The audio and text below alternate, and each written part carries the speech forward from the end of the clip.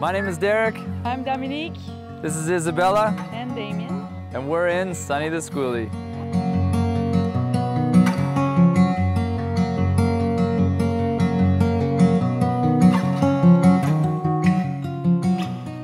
This is the front of our bus. It was really important for me because we're traveling with kids to make sure that my kids were safely secured in seats. So we have car seats for both of our kids. I have a seat which is called a Friedman fold-away, and this seat tips down and becomes a full two-seater seat that has child locks on it. It's got shoulder straps, so if somebody is bigger is going to use it, and it really gets out of our way when we're stopped. So that was really important for me. I wanted everybody to be buckled up safely. Where we're from in Quebec, Canada, they require that you have seats for everybody, for every bed. So I needed to have 3 extra seats. The other one over here we pulled out of a minivan, and it functions just like a minivan. It's got the shoulder strap. We built a custom frame as well over the wheel well. We didn't know what to do over the wheel well, so this actually worked pretty well. And it's also bolted through the floor. And then our seat, when it folds down, it will lift up, and we can actually pull it out of the bus if we ever needed to do any maintenance on that. But it was really important for us to have seat belts. We have the couch that I built as well.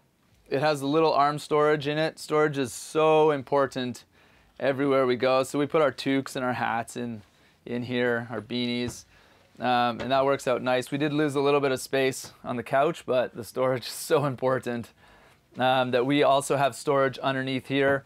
So instead of having one whole piece, I cut it into 3 little sections so that it was easier to lift up. It's big enough to sleep on, but it doesn't pull out into a bed. We had our cushions made, and it was pretty cheap to make them. I was surprised. We just went to a foam shop and they cut it and made it with the fabric that they had. And then we chose to go with a table that flips down. So when we're driving, we flip it down, and sometimes when the kids are in here, we'll flip it down and they'll have more space to play. Welcome to our kitchen. Our kitchen was a really important part of our build. We have 2 kids and myself who love to eat, and Dominic likes to cook in a nicer open space. We also made sure that we had a 24-inch apartment style stove and oven because we like cookies. And we needed a cookie sheet, a full cookie sheet needed to fit in this oven. And we looked at the same stove at 20 inches, but the cookie sheet just wasn't gonna fit. I also did all drawers where I could do drawers. The only place is under the sink where I didn't do drawers, but the rest of them have full length opening drawers, and they hold a lot of stuff. We did a deeper sink. At the beginning we wanted to do a really nice big sink, so we went with a much smaller sink than what we were anticipating in the beginning. Like, we wanted a really big one. Sometimes when we're not hooked up, we use a bucket inside of our sink to do our dishes, just because you lose so much water, and when you're moving your water around, it's really important to conserve water. So if you're thinking of a big sink, see how much water you're gonna be able to use in that sink, because it takes a lot to fill it up 2 or 3 inches. We have a 145-gallon fresh water, and then we have a 90-gallon gray water tank. That does, maybe 3 weeks if we're not doing laundry every day. I also did for our top drawer here with our cutlery, we wanted to do it so that it was one big face and not 2 little ones. So I put 2 drawers together, and you open it this way for the top drawer, and then you pop it open and you have the knives underneath. It's also really nice because the kids can't get into this. So we didn't want to have child locks where all our sharp knives were. So we just lock it, and then when they pull it out, they can't get into those knives. So it's like a kind of win-win on 2 sides of that one drawer. Because we love cooking and we are eating so much on the road, we needed as big of a fridge as we could get. We don't have a roof raise, so we couldn't do the tall fridges. So it took me a long time to find a short fridge that was counter depth that would fit this little area. But this fridge was awesome find, and it uses almost no power. When it's running, it uses about 45 to 75 watts. So it's really, really, really energy efficient. And it was pretty cheap because it's not a huge full-size fridge with like the water dispenser and all that stuff. So I really lucked out with this Samsung fridge. I was pretty stoked.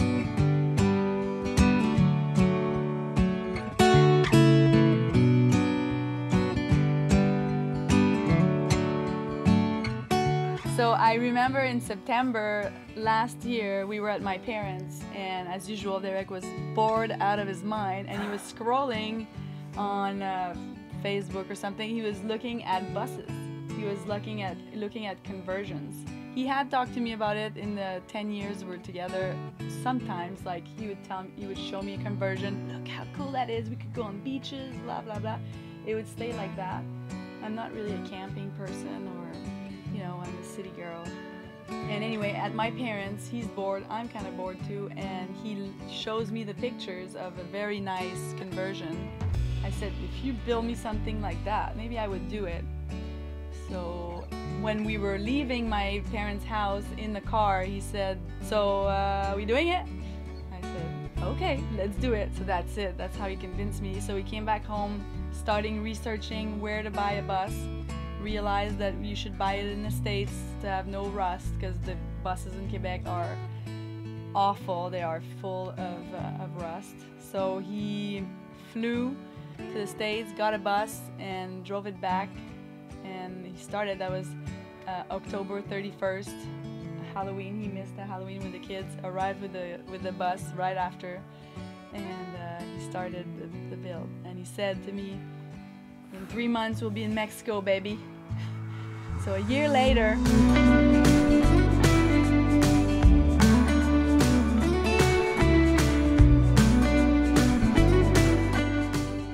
taking out my kids away from their routine, away from home, their friends and everything, that kind of scared me a little bit.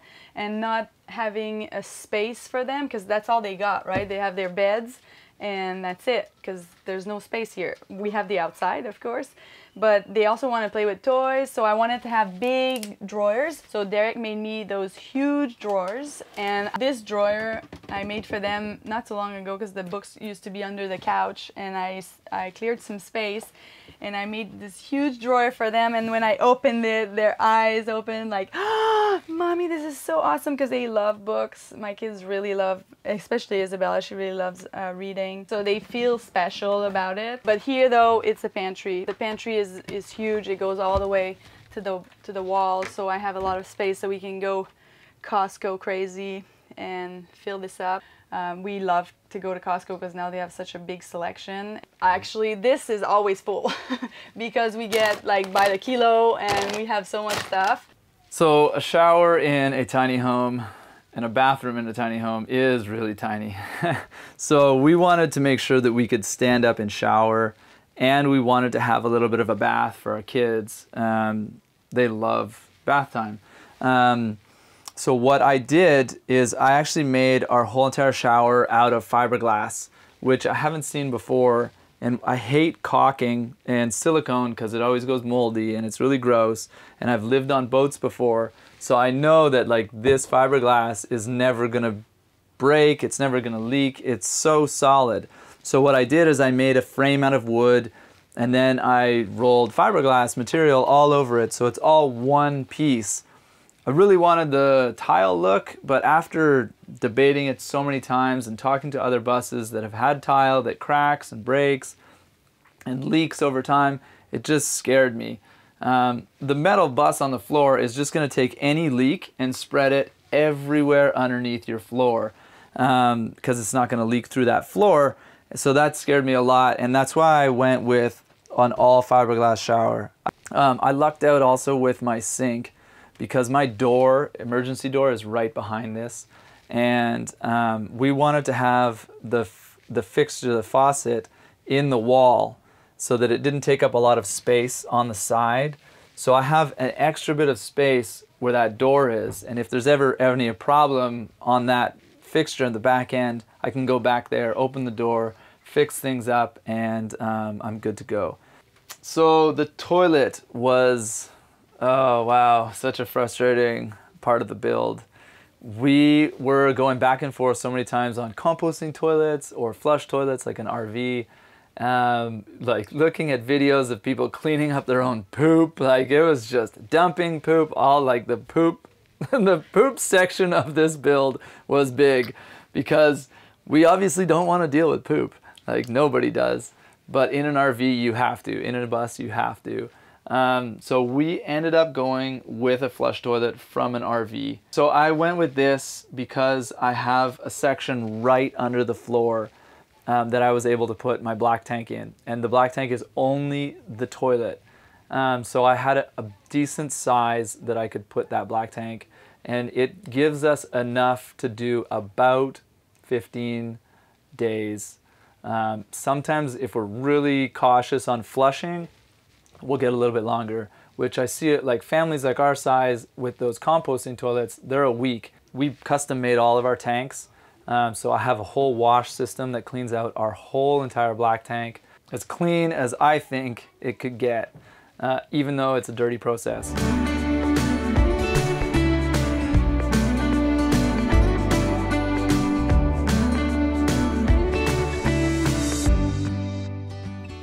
So our kids are not at the school age yet. One of them is 2, the other one is 4, so she's just about preschool. But how we're raising them is kick them outside and let them play, like kids should. Isabella really loves, you know, she'll get her hands on our phones whenever she can. She loves stories, so she listens to like Disney stories audio. We have a pretty decent stereo system in the bus. So she puts that on the stereo in the morning and she listens to, you know, Tarzan and Hercules and all those Disney stories. But apart from that, we send her outside. They play in the dirt. We hike a lot. Yeah, we like to go hiking. They learn so much more. Oh yeah. The parents, what the comments that I have from people that are back home that follows us, follows our journey, they all say the same, like how wonderful it must be for the kids, what they can learn. It's so different from just sending your kids at daycare and then picking them up at 5 and they do Play-Doh with their friends at daycare. Yeah. And always the same things, you know. Yes, they have a teacher that teaches them stuff, but we teach them stuff too. We go outside and they learn about nature and they learn about math too and about the language also. And now she wants to learn Spanish, so we started a little Duolingo, and we are entrepreneurs ourselves, so we would love to teach our kids to, well, of course, if they want to do something else, that's their choice, but we want to show them that it's possible, because most people in life don't believe that it's possible to do that, to have this lifestyle, to work with your laptop and go anywhere you want to go, and that's the life we wanted for ourselves. We made it happen by working hard, and now we're happy.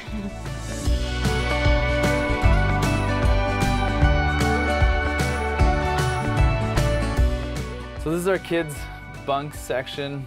We made them to fit these IKEA mattresses so that we didn't have to get custom sheets and all that stuff.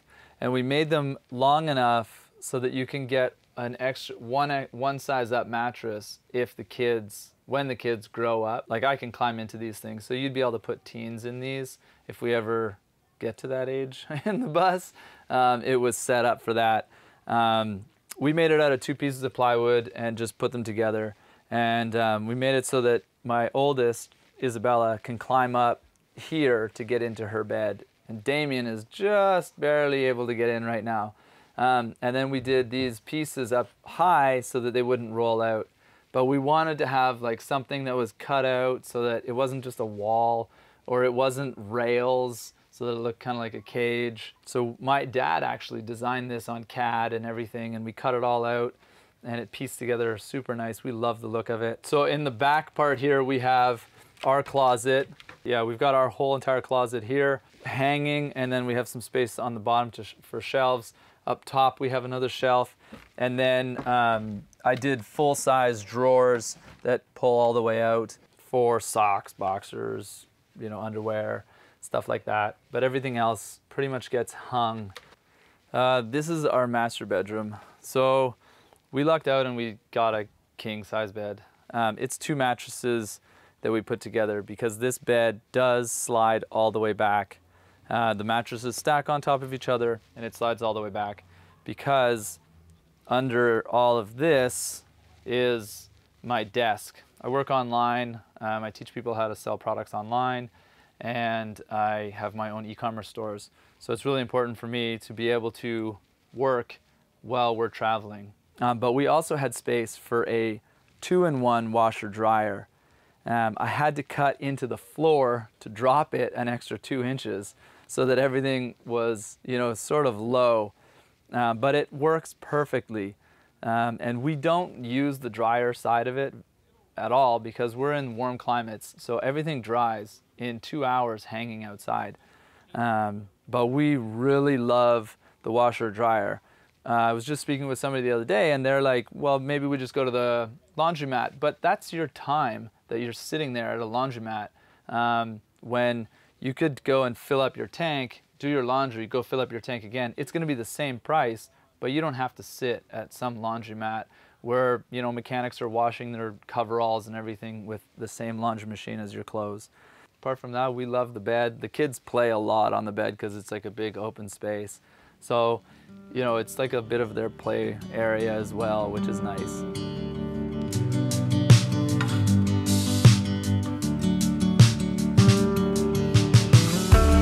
I designed with somebody that had already built a full solar system using a Nissan Leaf battery. We took that and we bought the new cells, which are lithium phosphate cells. They're little 3.2 volt cells. They're about that big.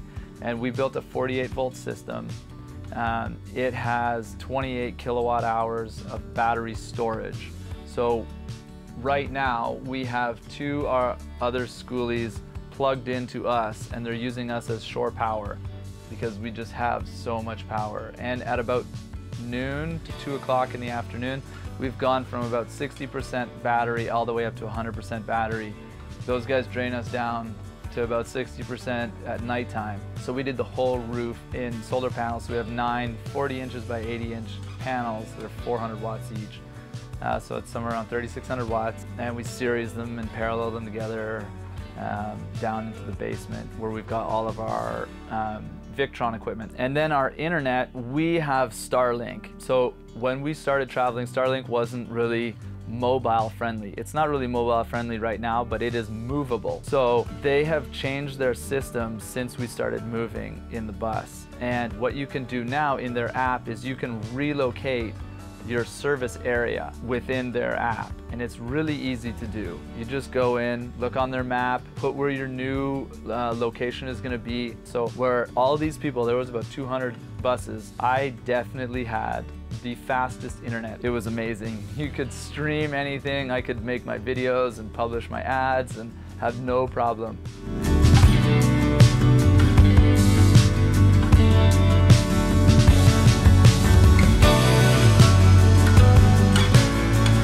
So this is our solar system. I managed to cram it down into a little section. It's all floating off the ground just in case there's any water that flows through here.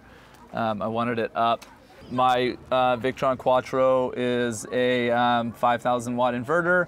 We're going to be putting in a mini split, so it will consume a lot more power on startup.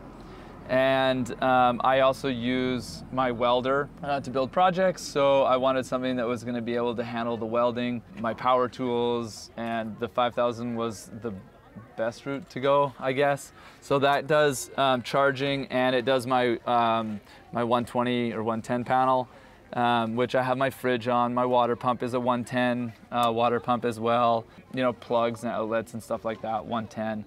Our lights are all run off of a 12 volt system, but at the back here, the golf cart industry has gone from 48 volts down to 12 volts for a really, really long time. And they have these little tiny converters that you just plug in. They're about 30 amp and they're really cheap, maybe like 40 bucks or something like that. So I bought a couple of those. I've got a spare just in case, and it takes all of my 48 volt power, or 51, whatever you want to call it, down to 12 volt, and then I just run little, they're like car fuse blocks, and I run all my lights and anything that's 12 volt off of those. So they're super simple systems. All my solar comes down to here. I have a 40 amp breaker for it in case I want to turn it off or in case there's a problem. It's all joined up at the solar, up at the roof. So I only come down with 2 wires. It's 3 series, 3 parallel. So it's a pretty simple system. When I was building it, it sounded a lot more complicated on paper and on YouTube videos. And then when I looked at the components, it's actually not as complicated as I thought. I ended up getting the Serbo GX, which is like the brain of the whole entire Victron. So I can control every component, how much is going into my batteries, how much is coming out of them, how much amperage, blah, blah, blah, that the charge controller is using, all through the Serbo GX. It was a little bit more expensive than I wanted to, but this whole system, if I don't like living in the bus, I can put it into a house and power a whole entire house with it. So I thought that this is a long-term investment for me. It wasn't just, I'm buying this for the bus and maybe I'll use it a couple of years and that's it. I might take this and put it into our cabin and we'll have, you know, unlimited power. Like maybe a year before we started this, or 2 years before we started this, like we were not wealthy people. But like I changed my whole mentality and started learning about running a business. I'd never run a business before. And now, I mean, we're able to build a decent bus. You know, we never it's ours. ever. We're not renting it. In this Skoolie, our plans are so flexible. It's not working here? Okay, well, you can just start the engine and go somewhere or else. If you meet new people and they want to do something that sounds interesting, then we're always open to change our plans. Yeah, free. We have our whole house here. We have satellite internet, so we have very high-speed internet here, and we can go and do anything wherever we want. It's awesome. We are leaving Skoolie Palooza and we are hoping to travel with other families, and we're in a desert. We love the desert right now, so we're gonna do Arizona and New Mexico and Texas. We just want to go hiking, and then we really want to make it to Mardi Gras in New Orleans. And we do. We want to go to the bayou. I need to drive a fan boat through the bayou. That's it. Then I'm like, yeah, satisfied. So if you want to follow us, you can do that at Sunny the Skoolie on Instagram. Sunny, like the sun, the Skoolie, like a Skoolie. Yeah, if you're interested in what we do, I do business coaching for e-commerce. You can just send us a message there. That'll be the easiest, or check out our links in the description. But thanks for stopping by. We'll see you on the road.